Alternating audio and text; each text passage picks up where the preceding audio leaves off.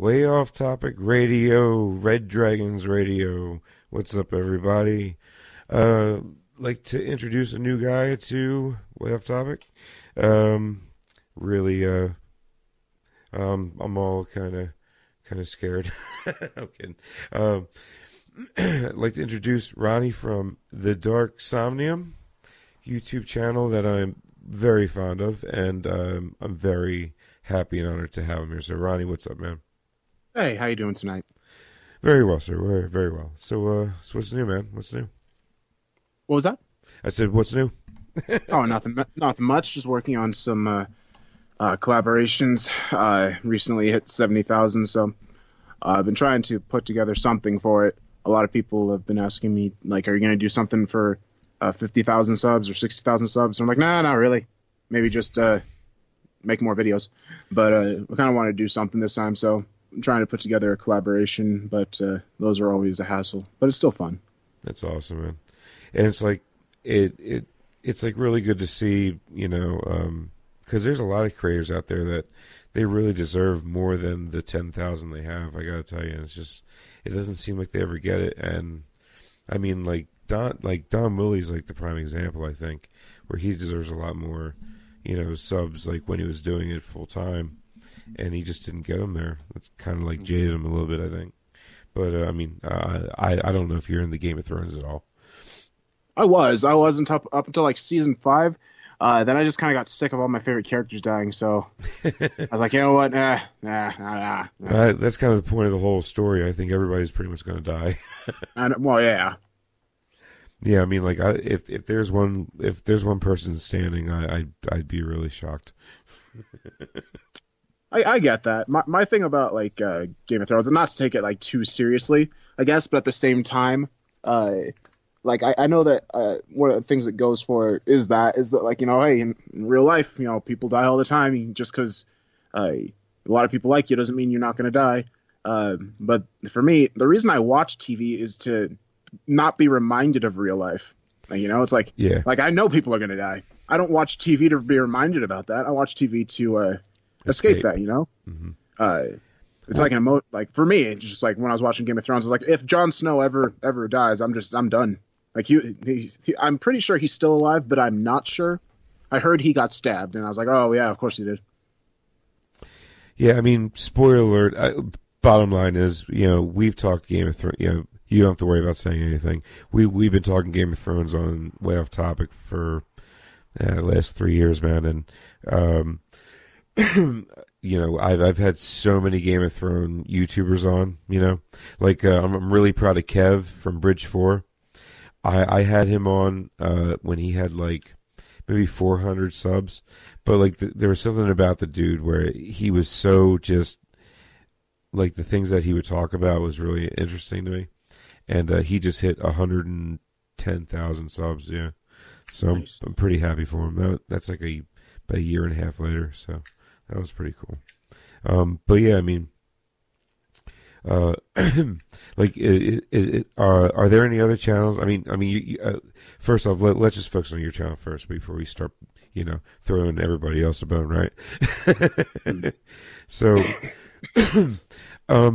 you have an ongoing story series right now, and for everybody that doesn't know, like the term creepypasta, you know, it is what it is, and and then that's the genre. I mean, people know that creepypasta is a word. I wish they could come up with something a little bit different, but it is still a very awesome genre with a lot of talented narrators on it and everything, and a lot of great stories on it. Not just all spooky ghost, which the name kind of stereotypes it to, but that's why I mean, like, I think a new name would be great. But besides the point, there's so many great, talented narrators on there with some really great channels, and like the stories they pick.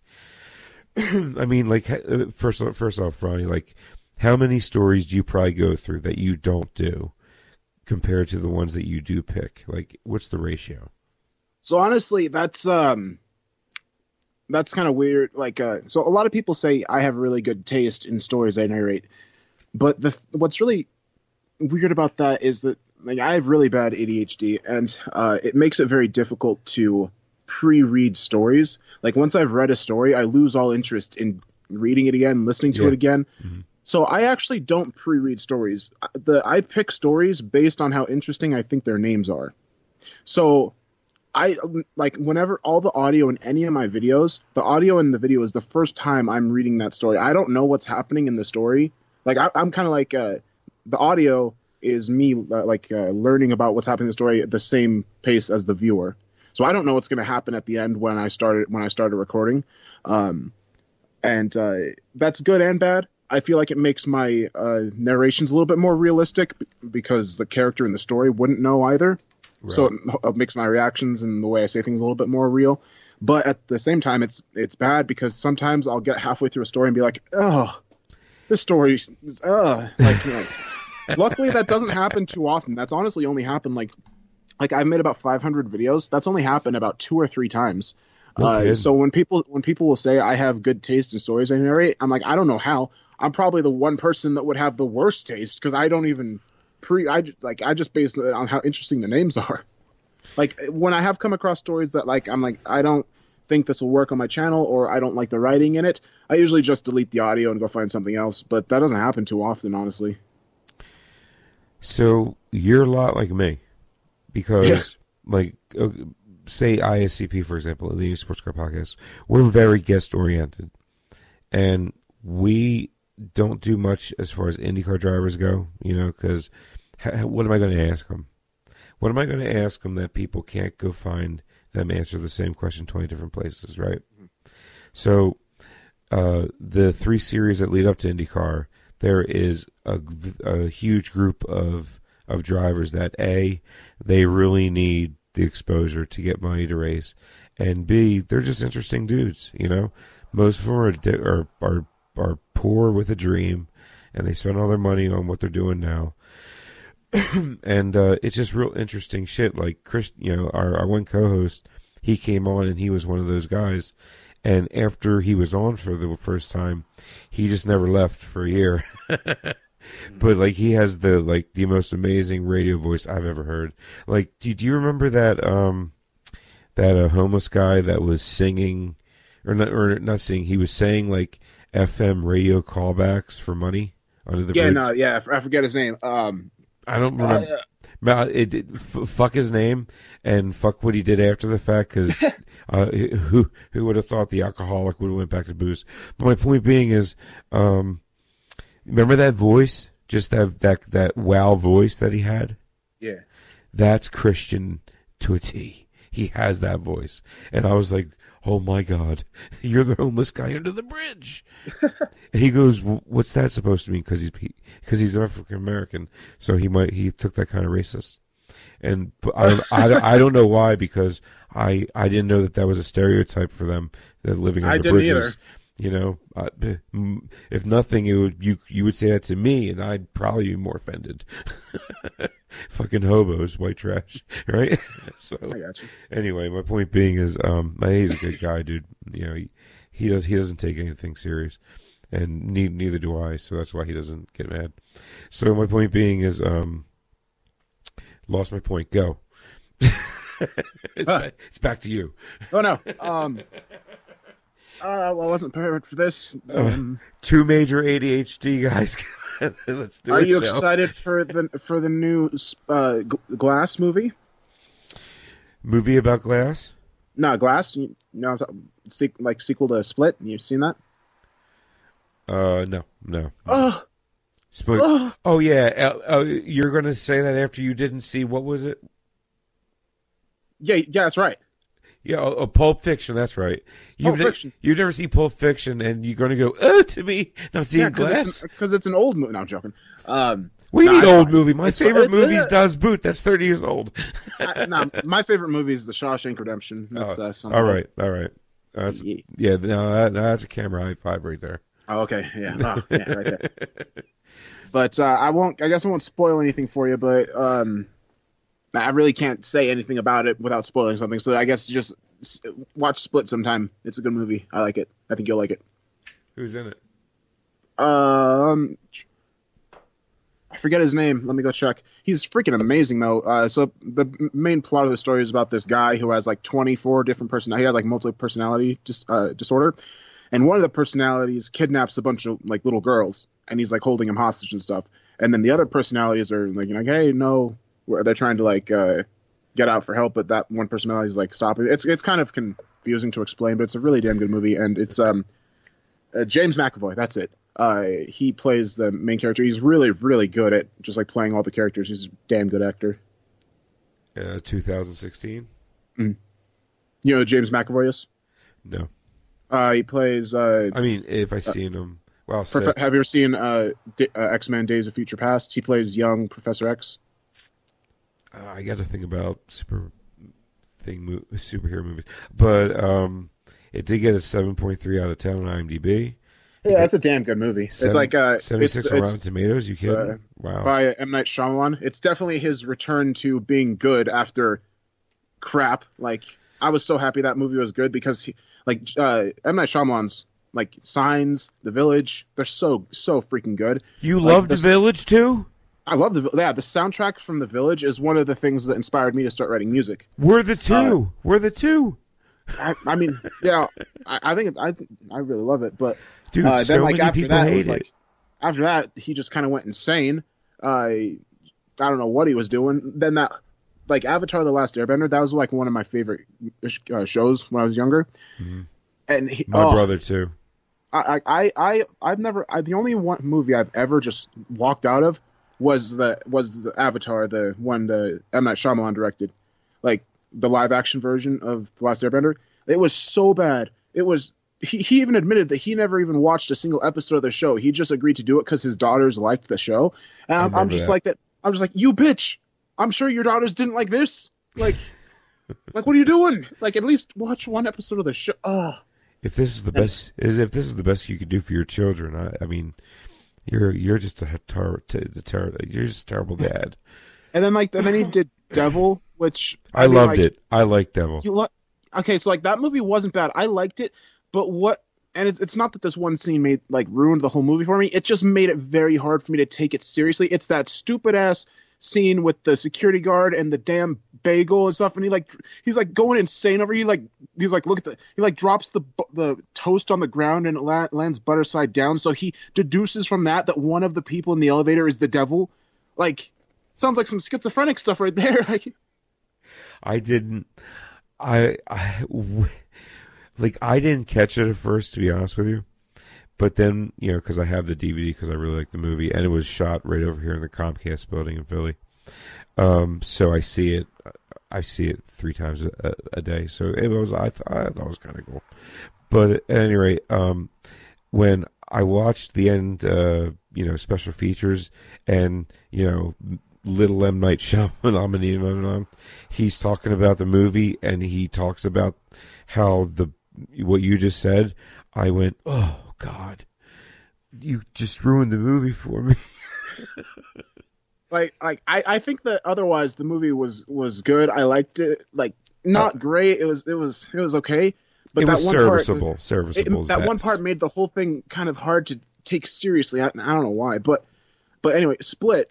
It's in my opinion, it's as good as Signs, The Village. And that's because apparently he wrote this script back then. Like, he wrote the script for Split and the next one back when he was back then when he was good. I was just, not to say that he can't write good scripts anymore, but it's more of his. You can see his older films in it, and I just think it's really good.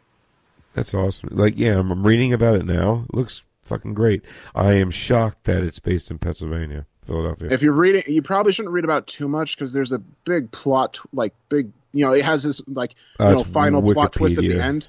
Yeah. What now? Yeah. Wikipedia's first page will just give you a brief summary, and then you can go to plot and everything if you want to. But I didn't. So, cool. But I went to sequel to see Glass. So yeah, definitely Glass has Samuel. Never mind. Can't say anything about that because that'll give stuff away.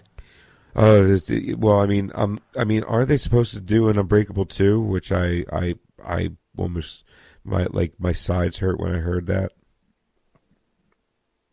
Your sides hurt? Why? I just don't like sequels. I have a thing with sequels. Well, I mean, okay, you probably saw it on the damn Split is Unbreakable 2 and Glass is Unbreakable 3. And it's so damn good. Oh, so that's what he kept talking about doing the sequels. Okay, so he took it in a different direction like that. Mm-hmm. Okay, so like it's I guess now spoiler time. Probably should have said that before, but no, that's fine. I'm not gonna give away much about Split 2. But you know how in Unbreakable it gave Bruce Willis' story. In this one, it gives James McAvoy's story. He's the villain, and then in Glass, it's Bruce Willis versus James McAvoy, and Samuel L. Jackson's kind of pulling the strings in the background. That's all he can do. I mean, he might break his hand pulling a string. You know what I mean? Oh, ow! I mean, it's just Split is so good, and then the tie-in with Unbreakable. Oh, my goodness! See, I didn't like Unbreakable. You didn't? No. Well, that's fine. That's understandable. I actually didn't really like it either. But yeah, it was so anticlimactic. It's like, I get it, this guy's indestructible, and I get it, this guy can't cough without breaking his chest. So, and I get the superhero needs a supervillain, but why did Bruce Willis have to care at all? I never understood. Well, I don't know why he cares yet either, because that won't explain until the third one. But because he wrote these scripts back when he wrote Unbreakable, he intended to make these 3 movies back then, but I guess he just, for one reason or another, he didn't. For one reason or another, he decided to make the shittiest movie in the world, The Lady in the Water, and then the second shittiest movie in the world, Mark Wahlberg fights trees. The Happening. Oh, yeah. I mean, they ran out of things for Mark Wahlberg to be really schmarmy with and kill him or something. So, like, the thing about The Happening is that not necessarily makes sense, but like I can see the message he was going for, and what he was trying to do could be explained in a scientific way, because there's actually a lot of plants in nature that do things like that will release spores that basically take over the minds of whatever, like they're basically fungus, and then the game The Last of Us was based on it. Yeah, I mean, like things evolve to defend themselves. You don't think that the trees will too, since we're just murdering all of them? Have you heard the story I narrated called Runners? No. So that's a very messed up story. I wouldn't recommend listening to it, but if you do, that's a similar style of fungus in that. I can't remember what it's called. It has a really confusing name, but primarily what it does is it's a fungus that infects the brain of like whatever it attaches itself to, and then it makes the whatever it's controlling do things to spread the fungus. Like in bugs, it'll make them like crawl up to like the highest point that they can to get as much sunlight, and then the fungus will kind of like burst out of their head and grow, and then the spores will release in the wind and go catch other things that'll make them go up to like tops of trees, plants, stuff like that.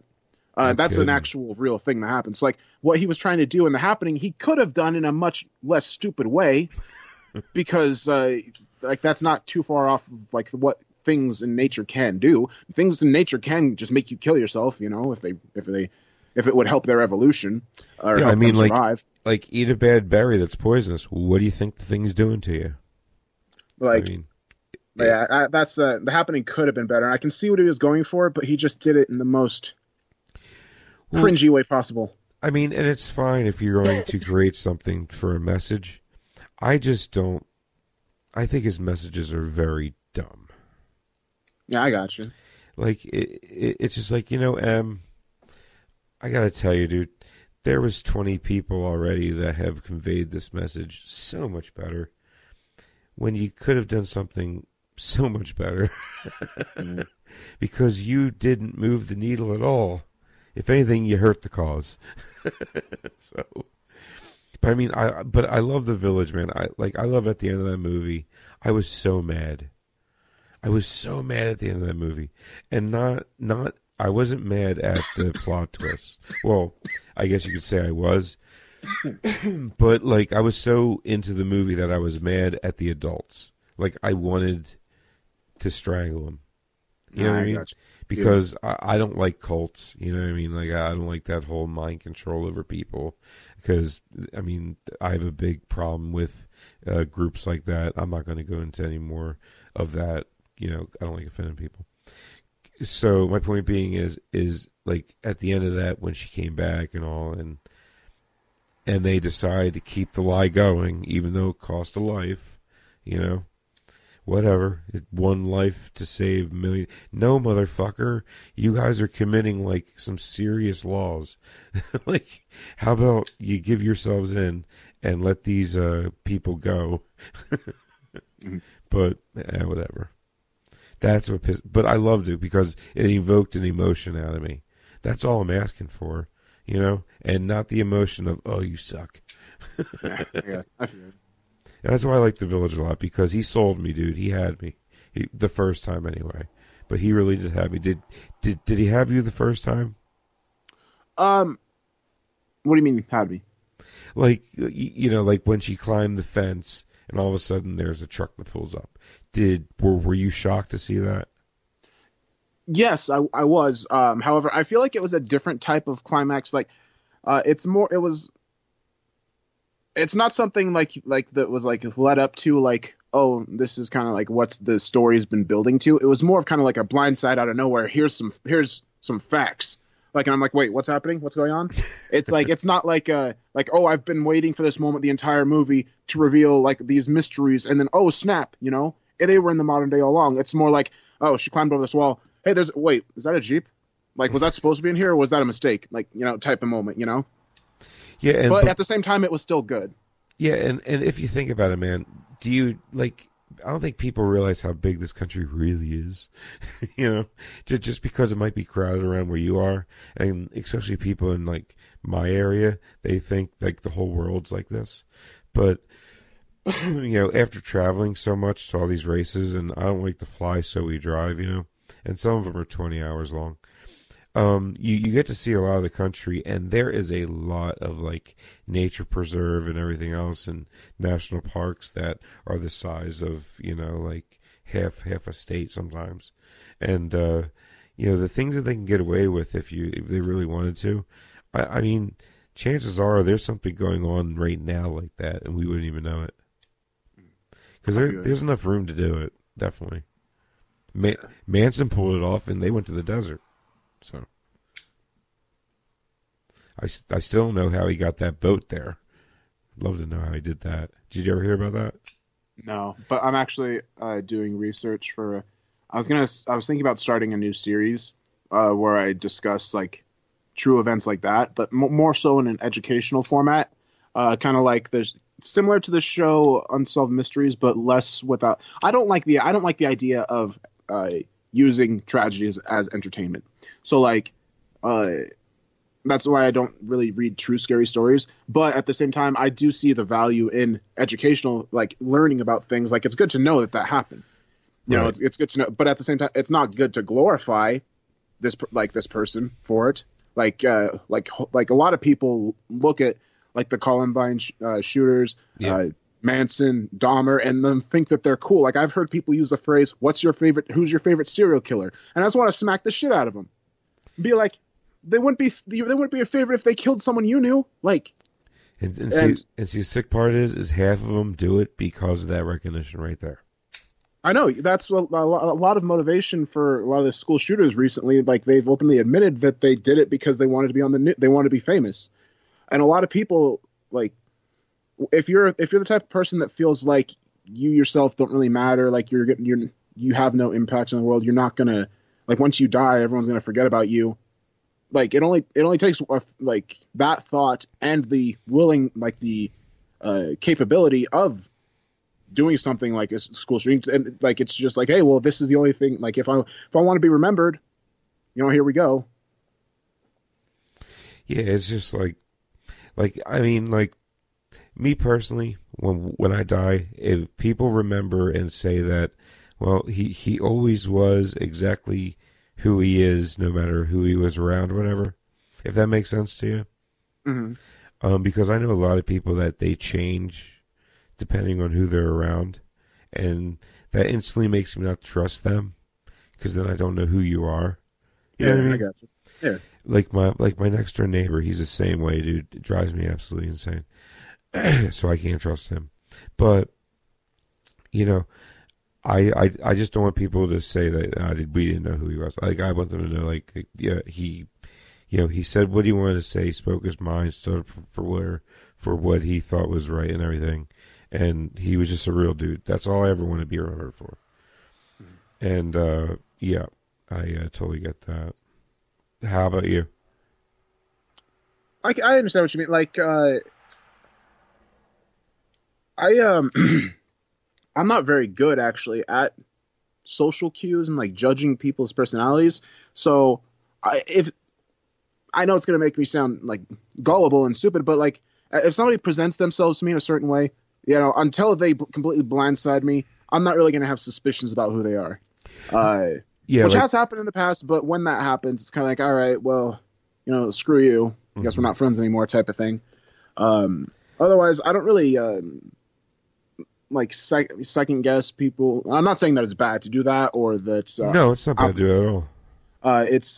It's probably better to do it, to be cautious about who you know, like instead of just like believing people as they present themselves. But you give the people the benefit of the doubt first off. It's like, you know what, I'll show you respect and you're going to have to lose it first instead of... Yes, essentially, which has been bad sometimes, but at the same time, not really. I feel like mainly when I trust the wrong people, but for the most part, I feel like it's been easier to just like it's better to, in my opinion, it's better to just assume you're going to have a good time than kind of be on the fence about it and have to worry about having a good time. It's like I don't mean that in the regard of friends. I just mean that like kind of like the glass is half full or the glass is half empty type outlook. Right. You can think of it one way or the other, but one way is going to affect how you enjoy life. Yeah, and plus, like, if I think you're the one way, then you're always looking for something bad to happen, and if that's the case, you'll always find something if you want to.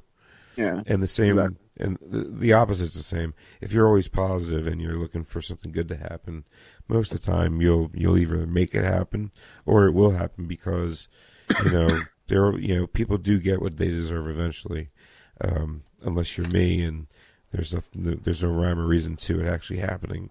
It just does. But at any rate, yeah, I know exactly what you mean. And you did say something again that like popped that question into my head that I had before. I lost it again, so forget it. Oh, no problem.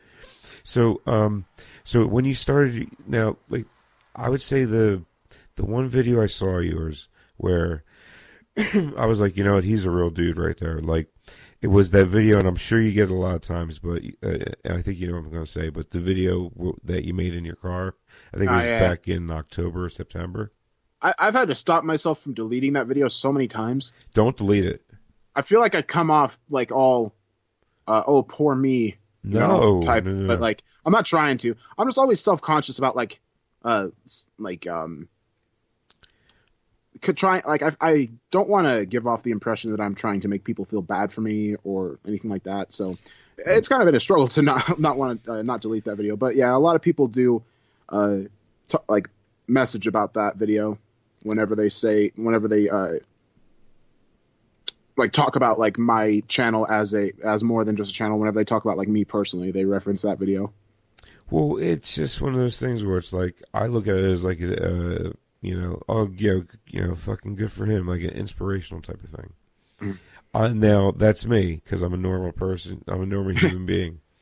Now, rightfully so, you're gonna have people, saying all types of horrible, mean shit because that's what they do on YouTube. I don't understand it, the mindset these people have.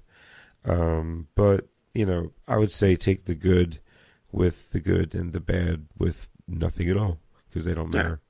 I haven't really had any negative comments. More so just like my own worry of like, giving off the wrong impression with the video. But hey, and like I don't know about you, but I don't like being on video. Like where I'm not recording this video, by the way. It's just the audio. Oh, I got you. It's just easier to have a face-to-face video conversation. It makes the I mean, it doesn't make it. It makes sure that the conversation is more, fluent and generic. But that blew me away that you just said that. You legitimately you narrate your stories right off the bat without ever reading them. That's that's like fucking hardcore, dude. I don't know anyone who does that. Yeah, so like the why I don't do drugs anymore video. I didn't know I was going to really do any sound design video for that video until I was like, okay, so these words are repeating 6 times. Maybe I should just say it once and then like edit it a bunch, type of thing. Because I had no idea what was happening in the story until I read it. So right. Yeah, I mean but that's like that video isn't exactly a normal type of video you did. Although I thought it was awesome because it did remind me of Trip and Face. That's great. Some videos like with that, it's hard for me to not sometimes I'll get the emotion wrong, and then I'll be like, oh, I was like the biggest example of that is there's a story I narrated called Notes to the Girl Whose House I Live In. And it's about like this. I don't know what the hell the main character is. I don't know if he's a person or like a sentient rat or something. Like the way he talks makes it not sure. Like he'll be like, oh yeah, eat the spiders and stuff in your attic, but all at the same time, I can't get your Wi-Fi password. Like it's like really confusing as to what the hell if he's a person or not. But anyway, when I was reading that story, I didn't know what the mood was supposed to be. I thought it was supposed to be kind of like creepy, like like a stalker type feel. But then when I got towards the end, I realized it's not. It's actually a sad story.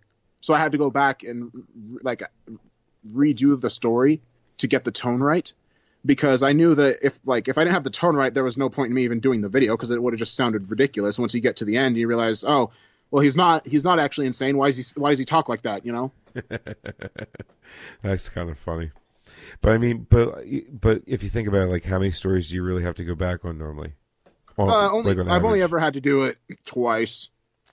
So there you go. I mean, like instead of reading them all and then doing them all, and the way you do it, I mean, you're able to push out content faster, which YouTube loves it. The algorithm loves that shit, and you can pump out so many different videos. It just seems like the best way to do it. Plus, I don't know, like to me, and maybe that's why I like it so much. Is it's just so. I don't know.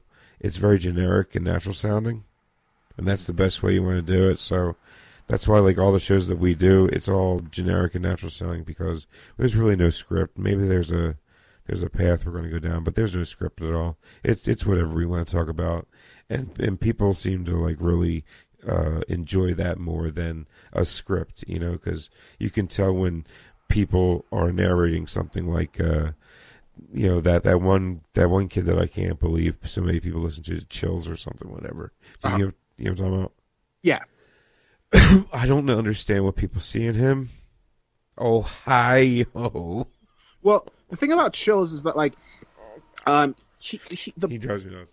Well, the thing about that is I actually have a lot of respect for him for doing his videos because I don't know if you know, but the reason he talks like that is because he has a collapsed lung.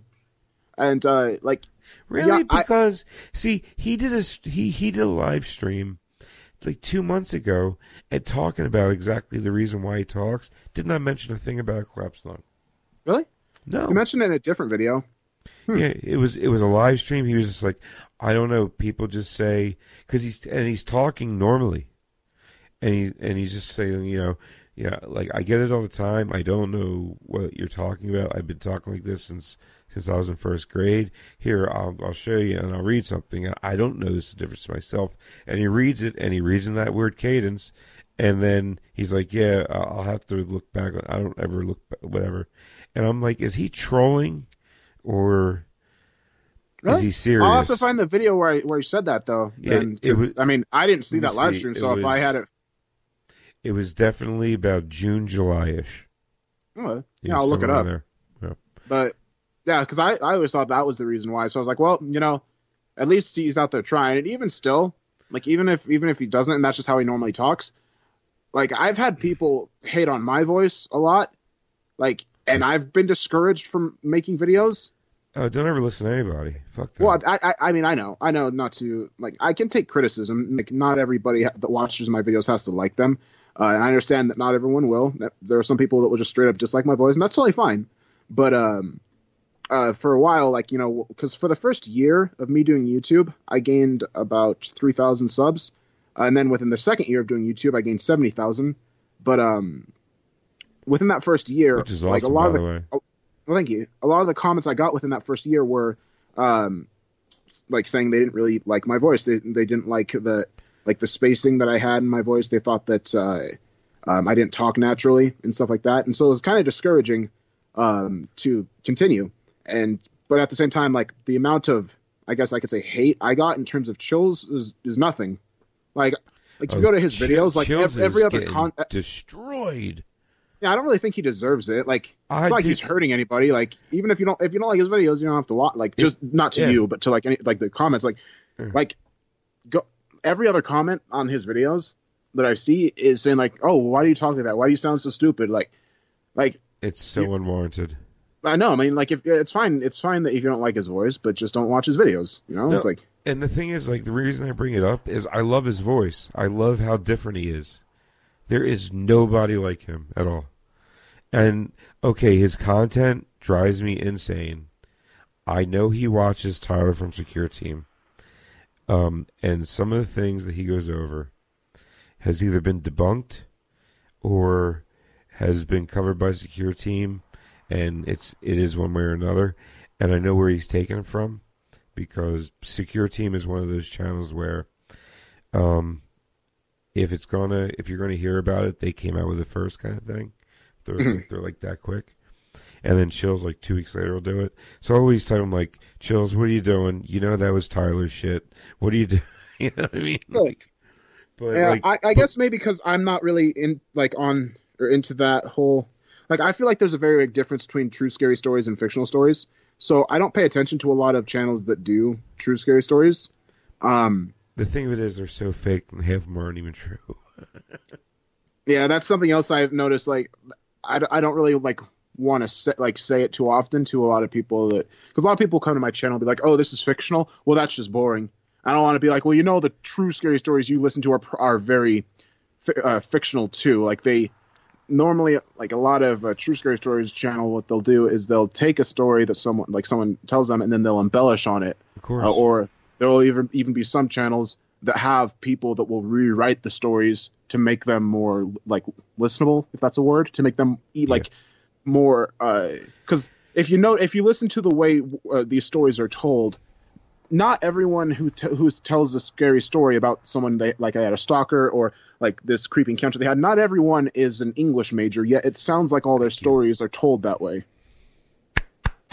So and that's like a lot of people that listen to these true scary stories don't really realize that they're about as true as the true, the movies you see in that come out, say, based on a true story type thing. Which I just want to break in, based on a true story podcast. Dan Lefebvre, check it out. Great podcast. Dude, he takes Apollo 13, and from the time they take off to the time they land, he does the true story of every radio transmission back to back. And he does the voice for them for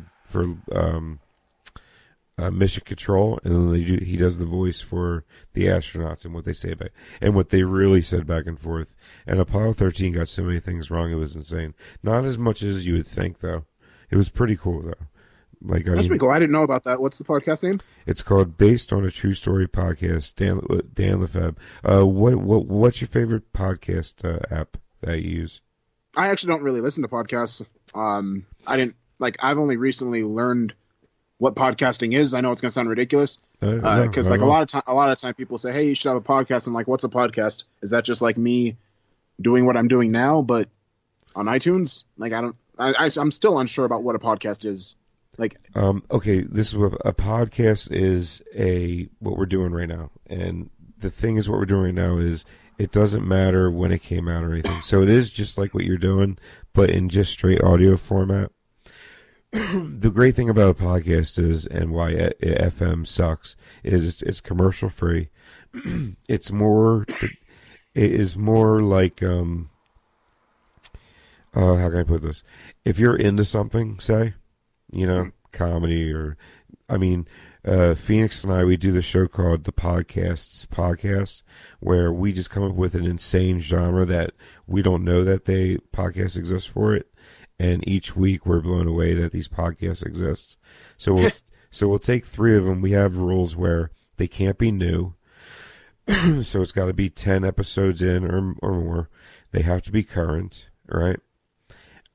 So because in podcasting, if you do 10 of them, you'll know pretty quickly whether you want to keep doing it or not. So, and then we'll take the 3, we'll pick 3 episodes out of those 3, and that week we'll listen to them, probably bitching and moan that we gotta listen to this bullshit. And then when we come back, see, Phoenix is a great comedian when he's tearing shit apart, you know? He's really quick and witty like that. So this provides great content for his type of comedy when he's at his funniest. And it's been working out great. The amount of downloads we've been getting a week and the feedback we've been getting, all the topics that we've been getting lately are coming from listeners now.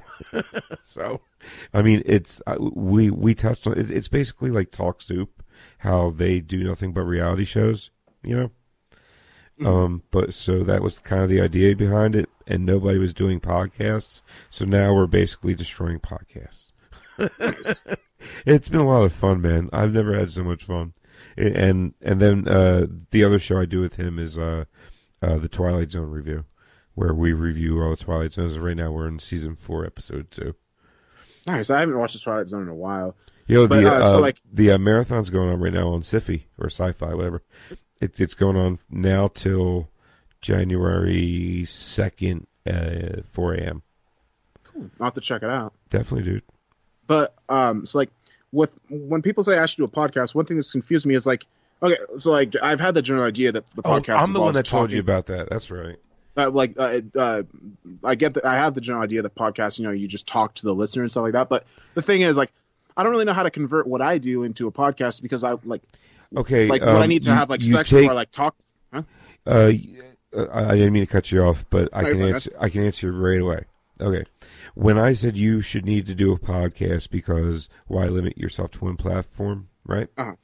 The content that you have, how long is the story on average? Like 10 to 15? Well, lately they have been because I've been doing shorter videos, but normally they're anywhere from 20 to 30 minutes. Okay, and perfect. So all you need to do is find 2 of them that have a basic, level of, commonality, not identical, but in the same vein, right? Take 2 of them. You make one MP3 out of it. Get yourself a little intro, because you don't really have an intro, do you? I mean, you do have the not big one that's like no. It's not like viewer based, like saying, "Hey, this is where you're listening." It's more of just kind of like a, "Hey, look at all the cool sound effect design I can do."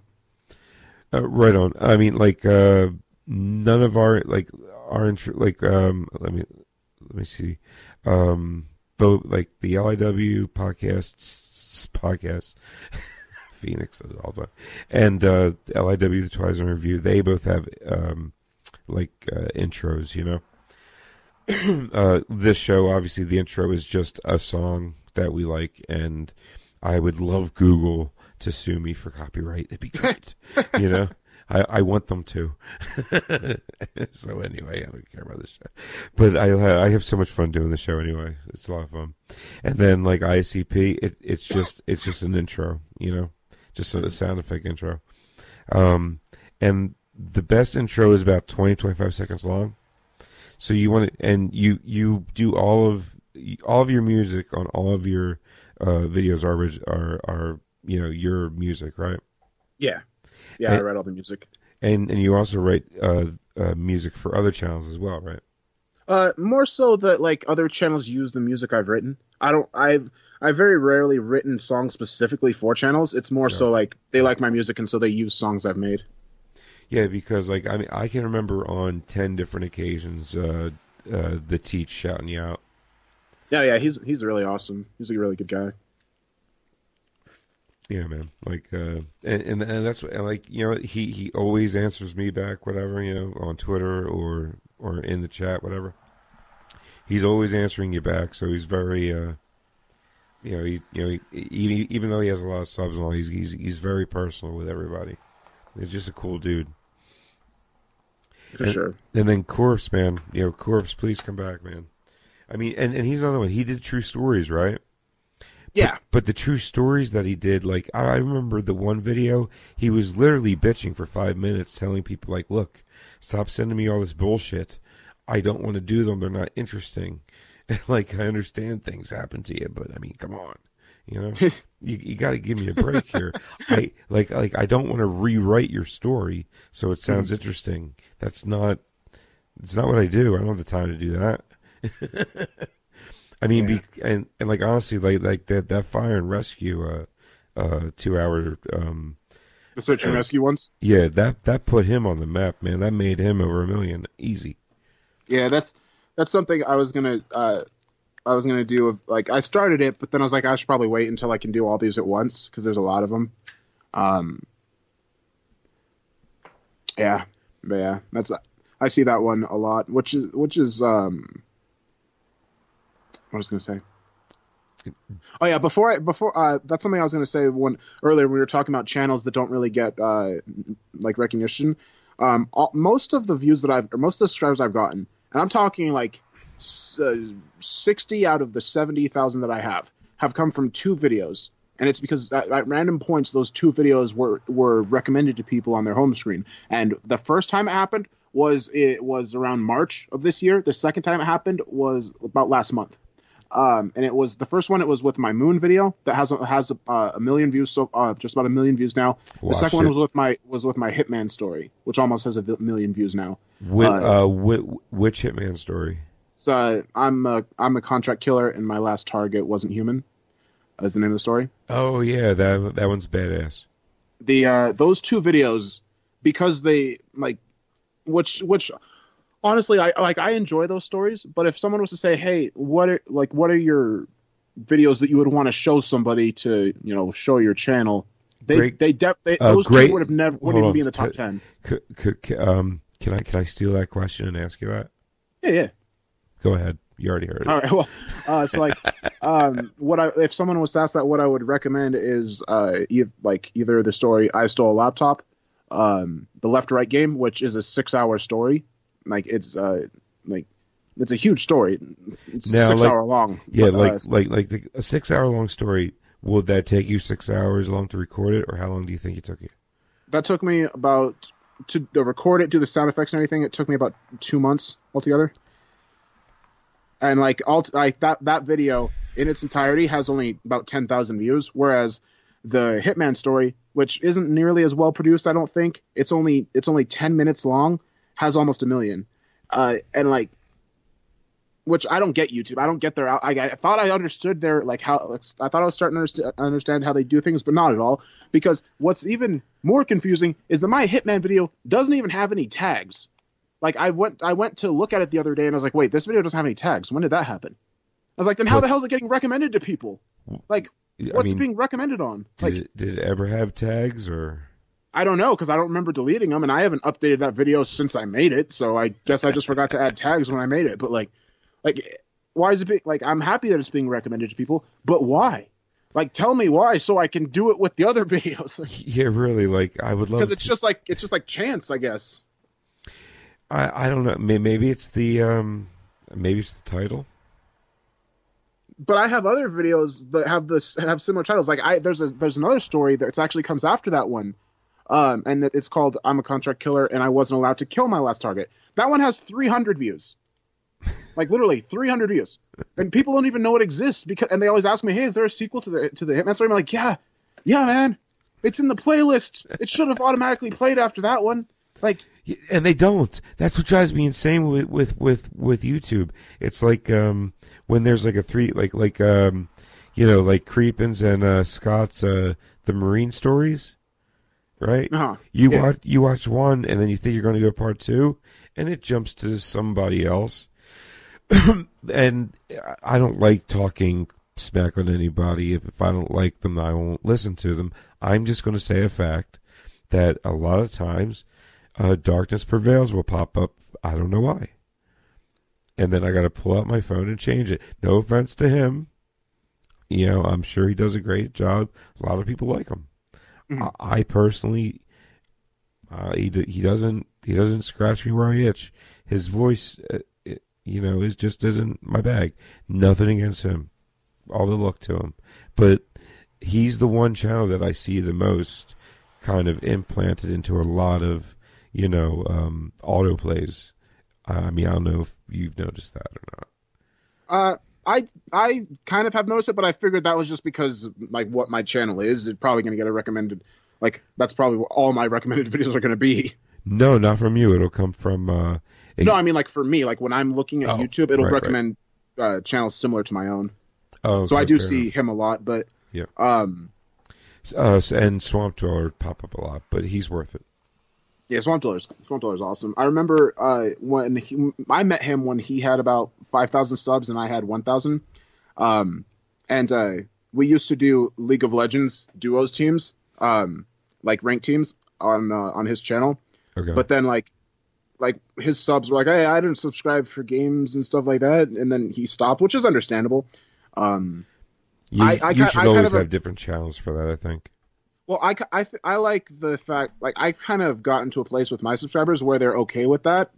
Like, because it's kind of like, I do have a gaming channel, and I don't upload gaming videos, but I'll do gaming streams sometimes. Right. And I'm not trying to gain subscribers from the gaming streams. I'm just doing games for any of my current subscribers who might want to watch. You know, if you don't want to watch, you don't have to. If you're into that, hey, here's a stream for you. You can hang out with me. Yeah, there you go.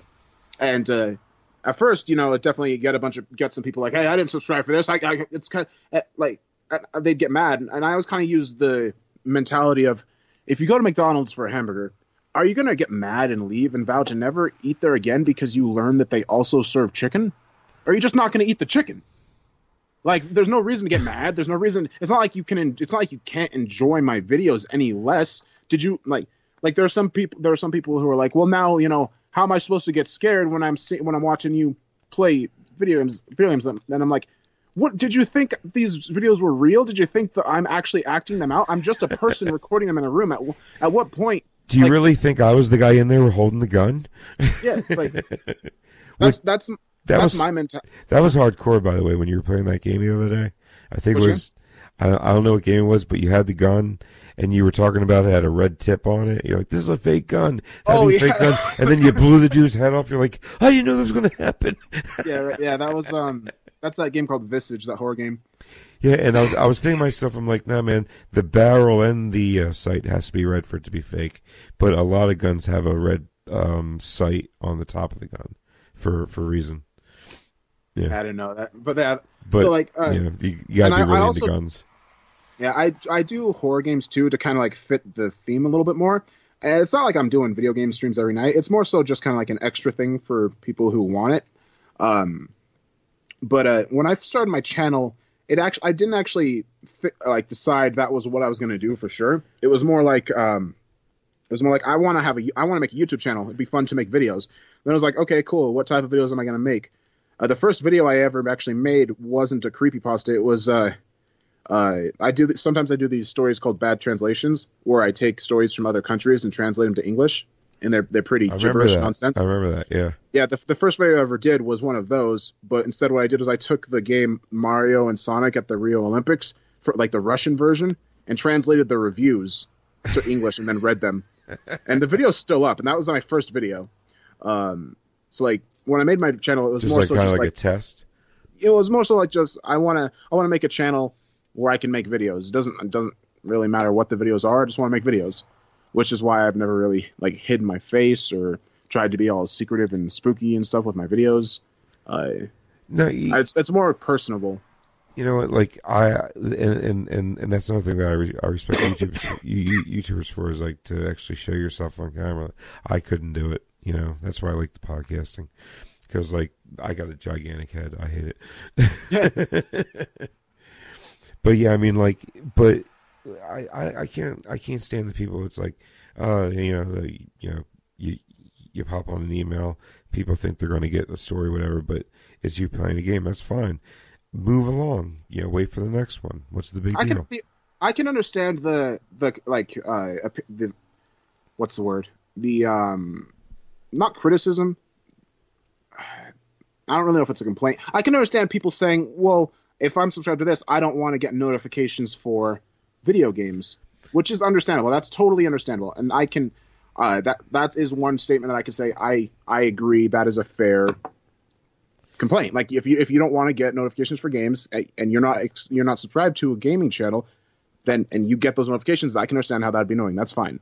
But isn't the title in the notifications? Yeah, the title is in the notification, and what I do is I also will kind of just try to make people aware about what I do on my channel, just so like they can preemptively, if they want notifications on, they can turn them on. Like it even says on my about page that I'm going to play games sometimes. If you don't want to get notifications for that, just make sure to not enable notifications. It says it in my description too.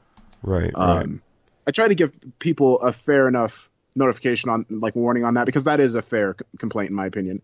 I mean, and not for nothing. Plus, it's not like you just sit there and play a game and have people watch you. You do interact with people during the whole thing. Mm-hmm. You know, so I don't think they have much room to talk. Let's see. But people are gonna bitch about anything anyway. What time is it? No matter what, they'll bitch about it. I actually do have to go soon. I'm not sure. Sorry to not be too long. This show is for anything and whatever, and you know, I'm sure it's not gonna be the first time you come on. Oh yeah, for sure. It's definitely really fun. I've never done anything like this before. Definitely love to do it again. Right on, man. Do you give me permission to play like a 5-minute thing, or if you want to send me the MP3 and I'll add it to the end of this, so people can get a nice taste of one of the your favorite. You know what? Is it okay? How about the blink? Would it be okay if I added the blink to the end of this so people could listen to something from your channel and so they can go and subscribe? Yeah, of course. That's totally fine. So they know what great content they have. Yeah, thanks, man. I appreciate that. Yeah, and that's totally fine. There is another narrator on that one with me, so if you play any of the audio that includes him, you'll just want to, I guess, let people know his name. Yeah. I mean, I'm sure Scott would have no problem with it. I'll DM Scott and let him know after we get done this, and I'll make sure that he's cool with it before you send it over. And if he's not, no big deal. There's plenty more to choose from. All right, cool, awesome. Yeah, that's totally fine. Just let me know. Cool. Yeah, no problem. Sounds good, man. Oh, and by the way, where's the best place they can find you on social media? So on social media, it's Twitter or Facebook is the best. On Twitter, it's just Dark Somnium. Same thing on Facebook, really. Just I don't really know how to give the link by saying it, but it's just like twitter.com/Dark Somnium, facebook.com/Dark Somnium. Somnium is spelled SOMNIUM. See, I've gotten a few questions about what Somnium means, so I guess if anybody listening, I was just going to ask, Somnium, it's Latin for dream. The dark dream. I like it. I have kind of like a fascination with dreams and what they mean, subconsciously and stuff like that. And I used to actually, as a kid, I'd have really, really bad nightmares. And one of the ways that I was able to stop that was actually I started watching scary stories. Like I started watching the things that were scaring me, like the movie It. That gave me so many nightmares. So I just started watching it over and over again until I stopped having nightmares. And kind of like embracing the things I was afraid of made it so I wasn't afraid of them anymore. And so that's one of the reasons why I chose that name, is because I'm kind of just like fascinated with dreams and stuff. And did it work for you? Yeah. That's awesome. Basically, and it's actually so well that a lot of people will say like, "Hey, do your stories ever creep you out?" I'm like, "Nah, not really." Like I could record these at 3 a.m, in complete darkness. I'm fine. It's not a big. The only story that's ever creeped me out is a story I did called "In Between the Static," because it's about aliens, and I don't like aliens because I don't like lanky things like with long fingers that creep me out. And aliens, they're lanky. Well, I mean, but some are really big and fat, and somehow they walk. I don't know. Well, I mean, that would be pretty scary too. But I'm just talking about there's a movie. You ever see The Fourth Kind? Yes. Yeah, that movie kind of creeped me out. It was very creepy, yes. Yeah, I was like, for a while, I had dreams about just like owls watching me from outside my window. And I was like, "Yep, time to watch that movie on repeat until that stops happening," because that's freaking me out. Do you have Netflix before you go? Do you have Netflix? Yeah, I do. Okay, the Europa Report, man, awesome movie. Was it about aliens? No. Okay, good. Let me rephrase that. You don't see them. Oh, even better. There you go. It's all up to the imagination. It's a very psychological thriller. It's short, 90 minutes tops, and the ending will blow your freaking socks off, dude. That's what sucks about the Fourth Kind, though, is you didn't see them. You didn't see them at all in the Fourth Kind. The only time you ever saw them was when that one girl was giving her like her account of what happened, and you see those shadowy figures kind of walking in the room. That's it. That's the closest look you ever get at them. Otherwise, they never appear, except for like in the illustrations of the owls, which just look like owls. Yeah, they call them the what do they call them, the Greys or something? Now you're freaking me out. God damn it! Oh, my window's open. Ah, damn it. So, but look out! Look behind me. There's gonna be a bunch of gray aliens standing out there, and I'm gonna flip them off. and by the way, they're green, not gray. So, by the way, on Twitter, it's @dark_somnium. So there you go on Twitter there. I just wanted to throw it out there so people make sure they find it. But if you go to Way Off Topic Radio, just drop the A. You'll find them under my latest retweets. So there you go. Awesome. Well, thanks again for having me, man. It was really fun. I'd love to do it again sometime. Dude, definitely. It was a lot of fun and definitely a lot more to talk about for sure. And hopefully, I'm sure Scott will be fine with it. And right now, UK, so it's about 3:00 in the afternoon. We'll be able to get him. Yeah. Oh my God, it's 8 a.m. He's part of the collaboration I'm doing with which is one of the reasons why I gotta go, is because I'm supposed to finish up some audio for that. But Scott's gonna be in that. I think I mentioned that before. Yep. Scott Pye. If you want to, I think he has @Scott Pye. I don't know, weird. He spells his name all weird. You'll be able to find him. It's SKOTT, I think. Yep. But it's just like Nature's Temper. You'll be able to find him there. But if you scroll down my timeline a little bit, I said happy holidays to a few of my favorite guys there, and of course Ronnie here was of course one of them. So you'll be able to find some really great content there. And actually, before this show, I sent a few of loyal ICP listeners a few of the videos from all you guys, and they're all going nuts over like, I didn't know Creepypasta was like this is great. I'm like, yeah, I know. They really need to change that name. So anyway. It's probably gonna, I feel like they're gonna be starting to being referred to as no sleep stories instead of creepypastas pretty soon here. I like that a lot, and that's why I always say my short story narrators. That's why I say it that way. It makes them sound more professional, more like, I don't know, respectful. Not respectful, but I think it gives like I don't know. Whatever. I'm rambling more, but that's no. I getcha. Like creepypasta is kind of like associated with a lot of really Slender Man, right? Yeah, really bad stories and really weird fan base. So I got you. Yeah, definitely. So, all right, and then the Dark Somnium on YouTube. Check it out. And content, all over the place. I mean, there's something for you. Trust me. And hopefully, I'll talk to Scott. And I just repeated myself 3 times. So there's one way we kind of end this. And it's the Lopez way. So everybody have a great New Year. Hope your 2018 was shitty, and 2019 even more. So, Ronnie, I'll talk to you soon, brother. All right, see you, man. Later. On March 25th at 14:57 GMT, the world stopped for 27 minutes and 54 seconds. No one noticed at first. Those that eventually did were ordered to keep quiet. There was no sudden jolt, no collapsing into unconsciousness, no transition into utter darkness and back again. Nothing. For everyone, time had appeared to pass as normal, 1 second moving uneventfully into the next. Birds flew, people talked, and the wind and rain blew and fell respectively. Nothing had occurred to indicate that anything untoward or unexpected had happened to the inhabitants of the earth. Only those who looked beyond our planet and its ring of constantly chattering satellites now found that the rest of the universe told a different story. NASA and related space agencies noticed first. Signals to ongoing missions beyond those in orbit around the Earth were off by almost 30 minutes. Frantic investigation revealed that the same time discrepancy was occurring for all incoming signals. Naturally, they came to the conclusion that the problem must therefore lie not with these external elements, but with the computers on Earth. But this led to a bigger question. One computer glitch was possible, but all of the various space agencies' computers across the globe showing the same failure at the exact same time? Naturally, a virus or a sophisticated global hacking attack was the next obvious answer.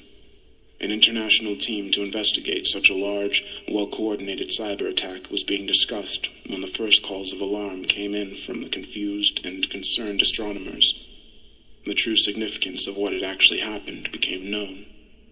Using data retrieved from the telescopic arrays at Jodrell Bank, Palo Alto, Mount Pleasant, and other across the world, confirmed against existing stellar records and communicational models of the exact galaxy and beyond, it became apparent that for 27 minutes and 54 seconds, Earth had somehow been out of sync with the rest of known time and space. In essence, the world as we know it had winked out of existence during this period, and then returned as if nothing had happened. For all intents and purposes, during that short window of time, we had ceased to be. The international investigation team was repurposed, a blank check written, giving it its pick of resources and the best minds in their fields, all to investigate this one event, and all sworn to utmost secrecy. None of them needed to be told the panic that would ensue if this information became public before a suitable and hopefully reassuring reason could be given for the event. Those that couldn't keep silent were quickly and quietly silenced themselves. Despite the various project names assigned to the sub-teams, those involved began referring to the event in a half-joking manner as the day God blinked. In casual conversation between project members, this was eventually shortened even further to just the blink.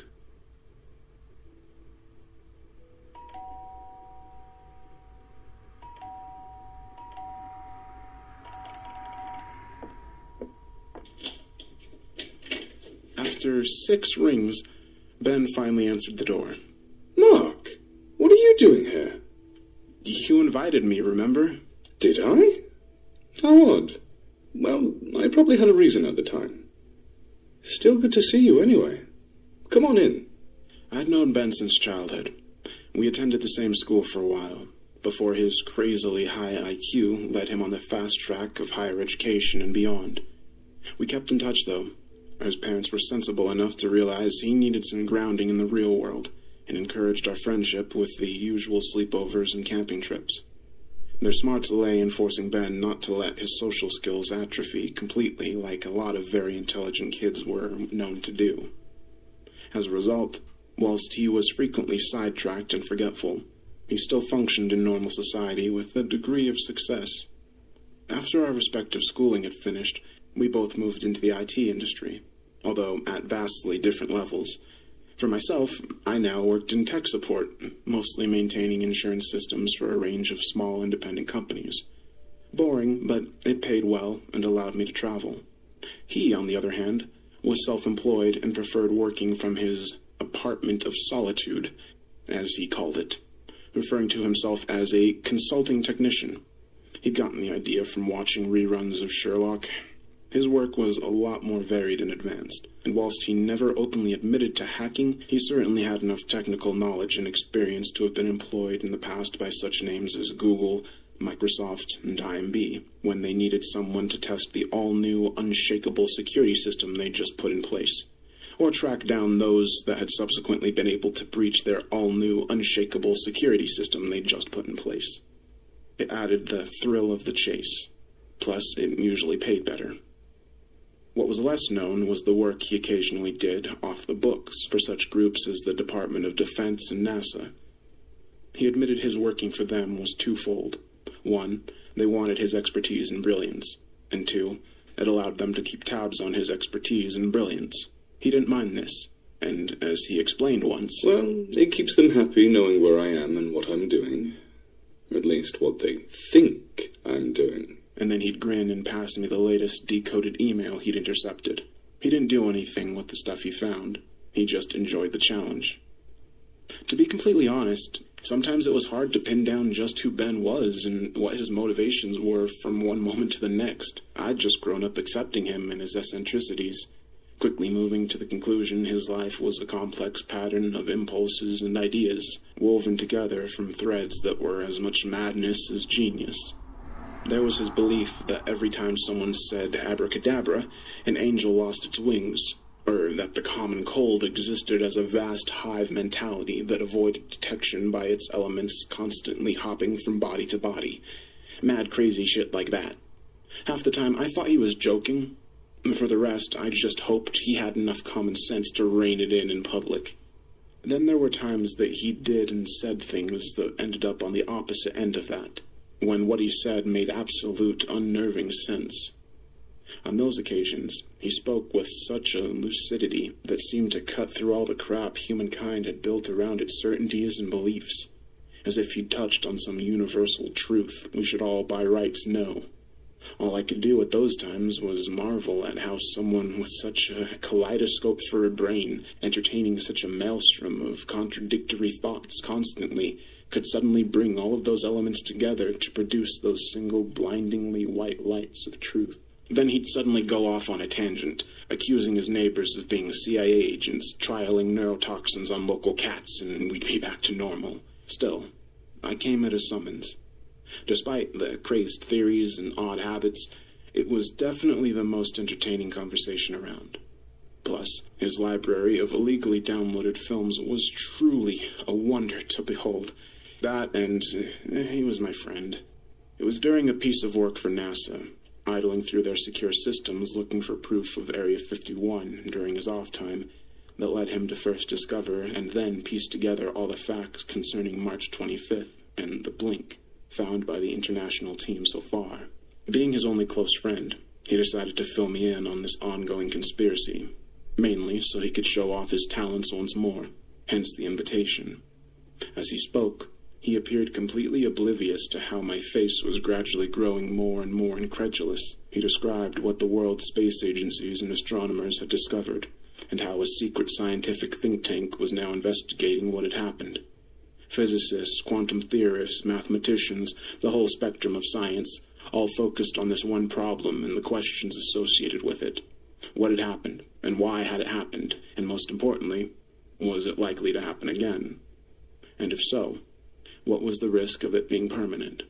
He told me of the total news blackout, and how any amateur astronomers or similar who now came to the same conclusion were to be either brought on board, treated as cranks, or disappeared with extreme prejudice. Their biggest fear was a mass panic, he said, or the world's religions taking credit on behalf of their respective gods, and several genocidal wars kicking off as a result. There's nothing more disconcerting, I guess, than not being able to trust your own reality. You've been raised in a world where it's fine to distrust your government, your employees, even your family, but your own entire existence? Definitely a recipe for chaos. Places like CERN have been placed on almost permanent hiatus. The governments of the world have no proof experiments like the ones they were doing. They're the cause. But I suppose they had to point the finger somewhere until more evidence showed up. There's a lot of theoretical work being done now, but pretty much zero practical. I guess it's only a matter of time before they get the scriptwriters from Doctor Who to brainstorm a possible cause. He sighed at this, sat back in his swivel chair and spun around, gazing at the ceiling, seemingly lost in thought. Then he slowly came to a stop and returned his gaze to me, a mischievous twinkle in his eyes. Then on the other side, you have religions. At this, he paused again, looked around his cluttered desk, and then started building what looked like a tower of various bits and pieces. As it slowly grew in height, he continued speaking. Remember what Bible class says? Like the stories, if not the morality. I especially like the story of Babel. The rising structure of books, hard drives, chocolate bars, magazines, and other random items his hands could find in reach had risen to a height just below his chin. He added a few more items, adding to the precarious sway it already had. Pausing again, his hands not touching it, but spread wide on the other side, ready to stop an imminent collapse, he attempted the voice of an old English vicar delivering a sermon. Man, in his wisdom, decided to build a tower to God, so he may converse with his Creator. God, though, in his glorious wisdom, decided man should not be allowed to do this, and took steps to rectify the situation. So he cursed mankind with the gift of many tongues. He smirked at this, his eyes never leaving his tower, and returned to his normal voice. Well, many a project, plan, or piece has been ruined by the inability of people to understand each other. It might be that humanity is overreaching itself again. With the final proof of existence of the Higgs boson, maybe God's decided we're getting too close again, and he's selfish about his tricks. Time for another lesson, perhaps. At this, he slowly closed his hands into fists on either side of the precarious edifice he had created. Then, with a single finger, gingerly pushed it near the top. With a crash, his metaphorical tower scattered across the table and the floor. He waited until the sounds of books and rubbish falling had died away before speaking again, this time in a thoughtful voice. Maybe the blink, as they call it, was God giving us a heads-up. A warning to stop encroaching on his intellectual property, else risk the consequences. Then he grinned, his tried-and-true atheism once more reasserting itself. Personally, looking at all the facts so far accumulated, I believe the answer lies even further afield, he said, a knowing smile on his face. I took a comfort break at this point, shaking my head at this new conspiracy theory. When I got back, he'd moved on already, his head now buried in the side of a PC tower case now perched on a different desk he'd reserved for mechanical endeavors. It was quiet for a while, broken only by his humming as he fiddled inside the case while I looked for somewhere reasonably clean to sit. Then, abruptly, he spoke again, his voice oddly masked by the case. As I was saying, I believe the answers they seek lie further afield. I have statistical proof, in fact. Statistics? You? He'd often laughed at statistics in the past and blamed them for 63.75% of the world's ills. In his mad pedantry, he had indeed worked out a formula that he said proved this figure. That being said, he told me once he could destroy the world with a single spreadsheet, and in my more fatalistic moments, I honestly believed him. I accept statistics and all their perceived infallibility are the most fallible things in the world, he mumbled from inside the case, reaching aimlessly for the screwdriver on the desk next to him with a hand colored orange and black from a mixture of grease and Cheetos. Take a work of fiction and add numbers to it, and suddenly it becomes non-fiction. Add a pie chart and a graph, and it becomes an inviolate truth. Bollocks, said I, only half listening as I lounged on a large, dirty beanbag littered with wrappers and odd wire. He'd then retracted his head from the case, looked me in the eyes, and said, with a devilish glint in his own, Pass it to the right people in the right places at the right time, and it becomes law.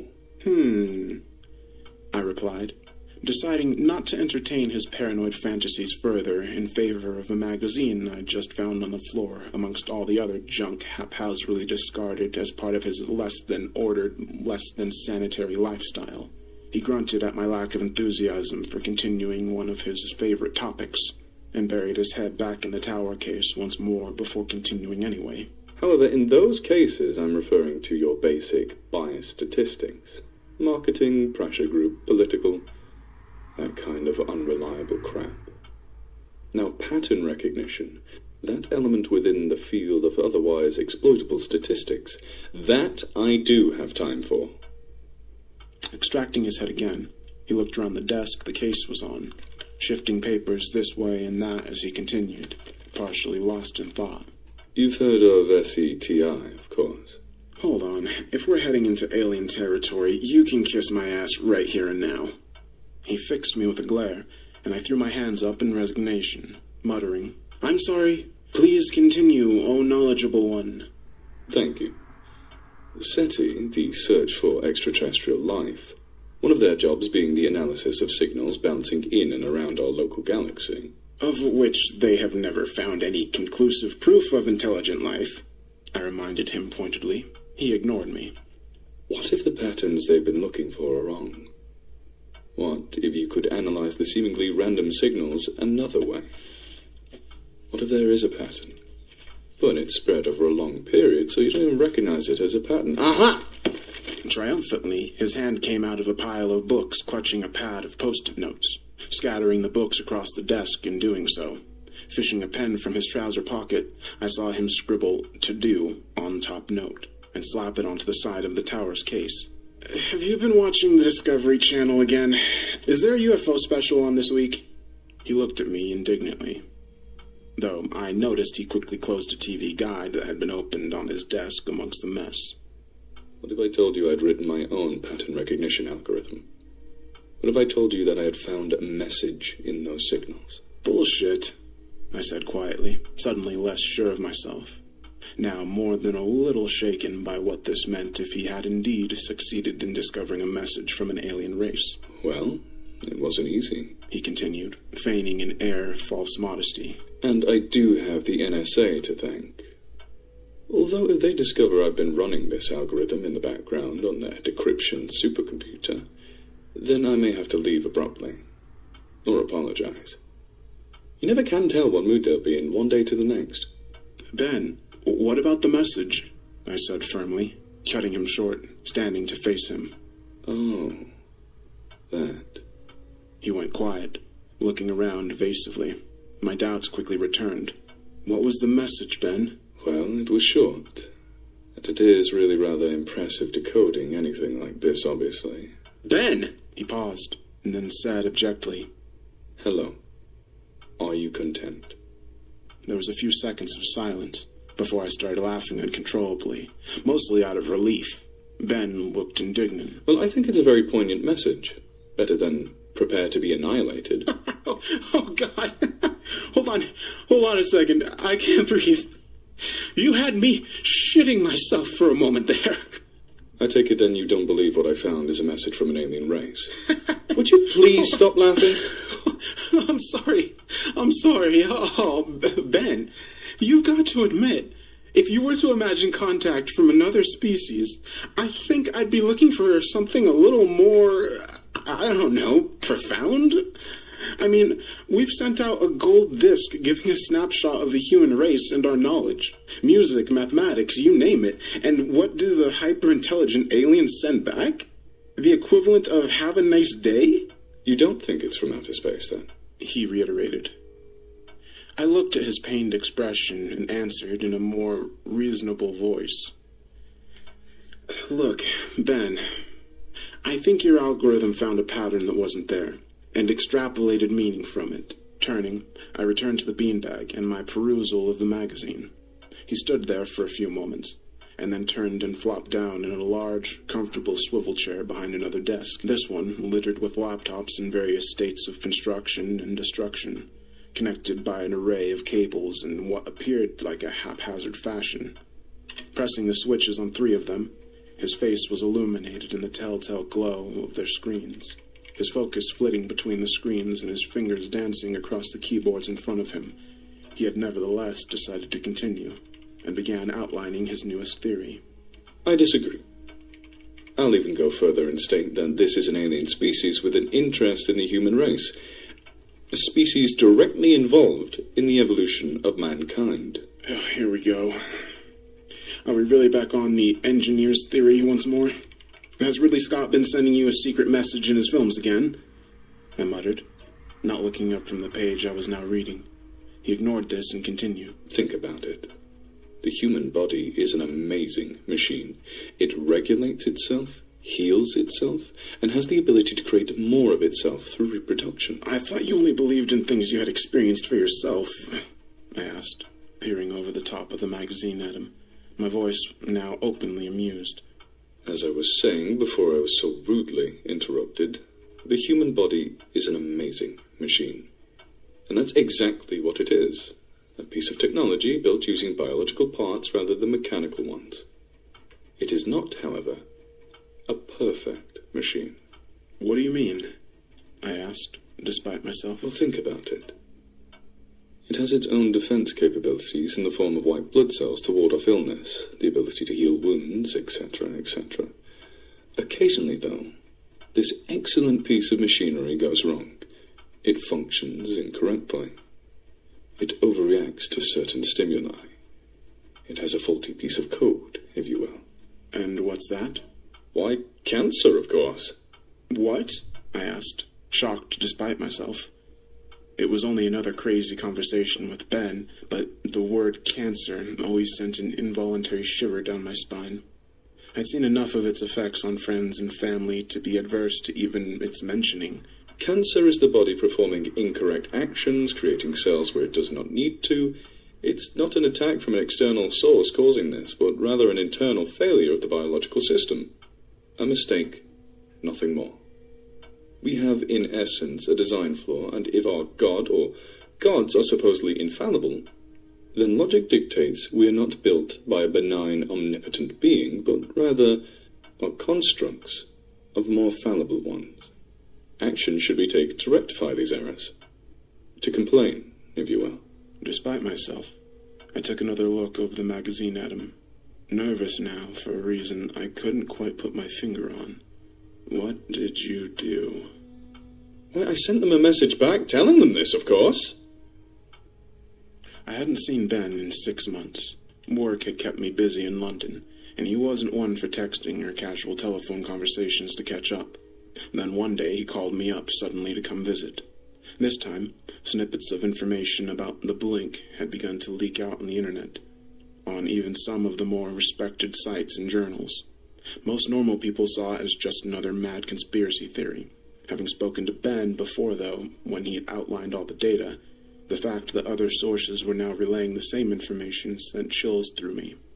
It was one thing for it being just another of his crazy theories, but quite another when a growing number of external bodies were now seeming to confirm the event's existence. This time, when I rang his doorbell, he answered on the first ring, but I wasn't ready for the sight when he opened the door. He was haggard and tired, like he hadn't slept in days, and his clothes were rumpled and dirty, even more so than normal. As I stood there, I caught a look in his eyes. They were bloodshot, and there were large dark circles under them, but there was a calm I hadn't seen before, which was echoed in his voice as he welcomed me in. I couldn't quite put my finger on it at first, but then it dawned on me. I had seen this kind of response before in those who were in the final stages of terminal illness. Acceptance. I felt my body prickle with unease. That chill that ripples across your skin when you stop thinking in the past or the future, and all your attention is suddenly focused on the now, because you know the world you're used to is about to change in some fundamental way. I paused in the doorway and looked him in the eyes. Then, without thinking, I drew him into a massive bear hug. Ben had never been one for physical contact all of the time I'd known him, but he accepted the hug without question, and I felt some of the tension released from him. We parted after a short while, and I asked him sincerely, "Are you okay? There's nothing wrong with you?" No. Nothing physically, at least. Good. Because you look like shit. He laughed weakly at that, and then quieted. We stood there silently for a few moments, before the thought that had been nagging at my mind since he'd invited me forced itself out. I've noticed on the web there's been a lot of noise about this blink thing you mentioned last time. I was wondering, did you get an answer? He smiled weakly, ignoring my question, inviting me in and simply pointing to the large beanbag for me to sit, as I had done so many times before. If anything, his apartment was even messier than last time, but somehow the impression of organized chaos was gone. This was just a mess that had been left to accumulate, like the owner no longer cared. As I sat down, he went over to a desk and fiddled with a laptop, moved some random items on the desk, almost like he was stalling. Then, turning to face me, resting himself against the desk, he asked me in a vague voice, "Do you remember what I was talking about the last time you visited?" "You mean the alien thing?" I answered, trying to make my voice sound light, the smirk on my face forced and obviously fake. I'd given in to his suspicions, and he knew it. Before, he would have rubbed this fact in my face, but today, he didn't. Such things didn't seem to matter to him anymore, which made my voiceless fears even greater. Not just humanity, but all life on Earth has been engineered. An external source created it and maintained it. It is my belief. At this, he laughed a dry, mocking laugh at his use of a word he had previously despised.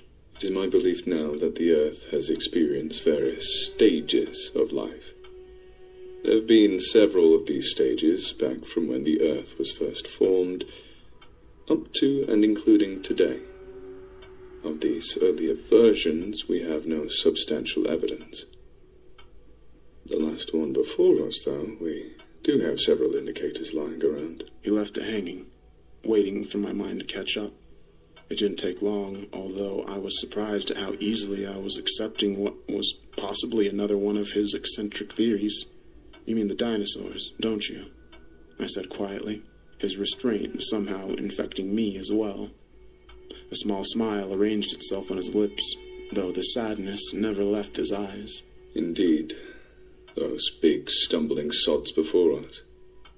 For the sake of clarity, I've classified them as version 5.0 of life on Earth. We are version 6.0, I now have reason to believe. What about your message? Did you get an answer? I asked again, a bit more impatiently. Not just my message. The Earth's been sending radio signals and more out for quite a few years now. What are you trying to say, Ben? If we can find their signals, as I've proven, they can certainly pick up ours. Even the unintended ones. What are you trying to say, Ben? That they got our messages, and they took action. I tried to swallow now in a dry throat. What action? You work at technical support. What is usually your first recommendation when something stops working correctly? I don't know. Usually turning it off and back on does the trick in a majority of cases. At this, my voice trailed off as I realized what he was implying, and the lost 27 minutes and 54 seconds. Ben started laughing, trailing off into a sad cough as he saw what he'd said take hold in my mind. Then suddenly went off on a tangent, just like the old days, and I listened despite this sick feeling in the pit of my stomach at what I was now thinking. Chariots of the gods! Chariots of the frigging gods! Imagine that. Aliens coming down to teach ancient civilizations new tricks. Or maybe they didn't. Maybe version 6.0 was still under warranty at the time, and part of the warranty included on-site maintenance. Hell, my money's on Greek gods actually being extraterrestrial consultants sent down to fix bug problems. Makes you wonder which fucked up piece of code triggered Pompeii. I suddenly raged. Maybe he was in one of his mad faces again, but I knew that he wasn't. The sane, logical part of me didn't want any more truth. I knew I couldn't handle any more. I looked up, and Ben was staring at me, not in anger, but in sympathy. He settled down next to me on the beanbag, passing me a beer he had obviously just fished out of the small fridge he kept behind his desk.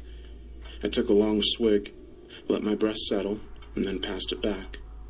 Taking that as a cue to continue, he did, but quieter this time, less tinged with the hysterical note that had appeared to be emerging in his speech earlier, like he'd reached the peak of his madness and was now trailing off. It would explain why so many people believed in pantheons of gods back in the day. Alien engineers popping down to fix the system whilst we're still covered. Just like Microsoft ending support of older versions of Windows, though. Maybe we just passed the date where version 6.0 of life on Earth was covered, so they stopped coming. He took a swig and passed it back, his voice now wistful, his eyes unfocused, trying to look across the unfathomable void. And now, in this age of radio and microwave signals, the people of Earth are finally sending messages and emails that can be picked up by their gods.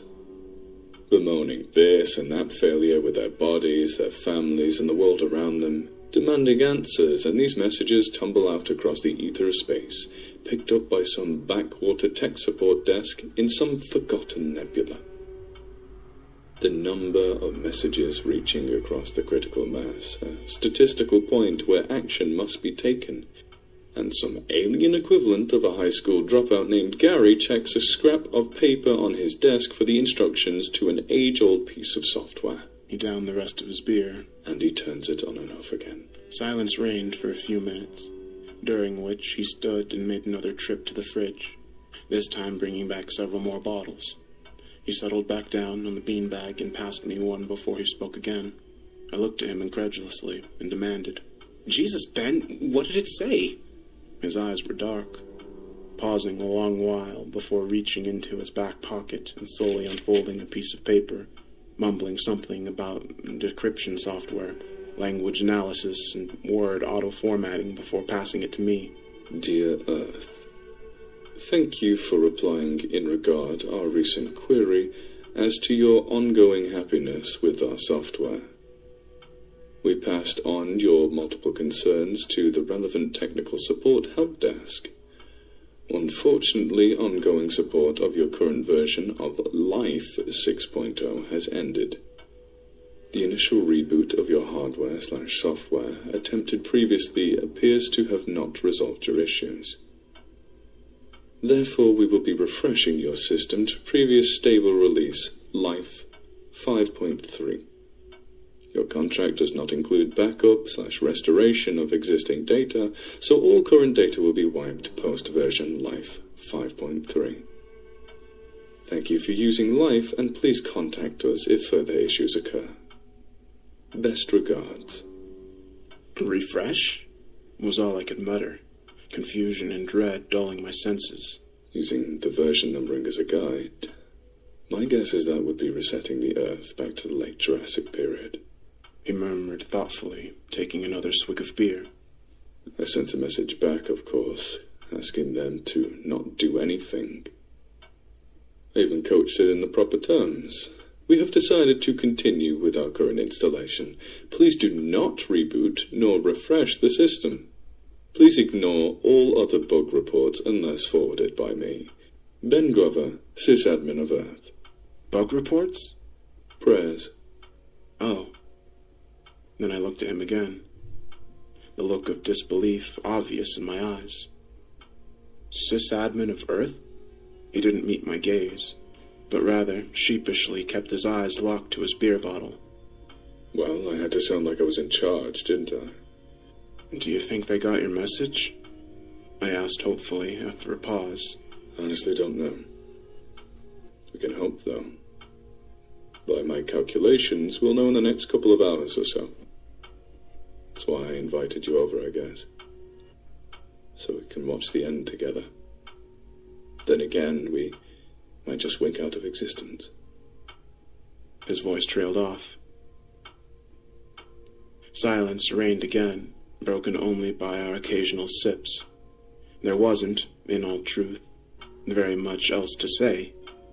After a while, he finished his beer, rested it gently down next to him, and then yawned expansively, leaning back on the beanbag with his hands clasped behind his head, and said matter-of-factly, Well, to be perfectly honest, I don't think the dinosaurs were given a fair enough crack of the whip the first time round. Only right, they should get another go. I turned in disbelief to argue with him at his irresponsible attitude, then saw the barely suppressed laughter in his eyes. When all was said and done, what was there left to do but wait and see what happened and laugh at the absurdity of it all?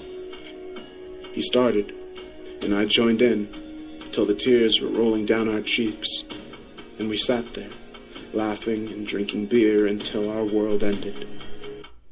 Maybe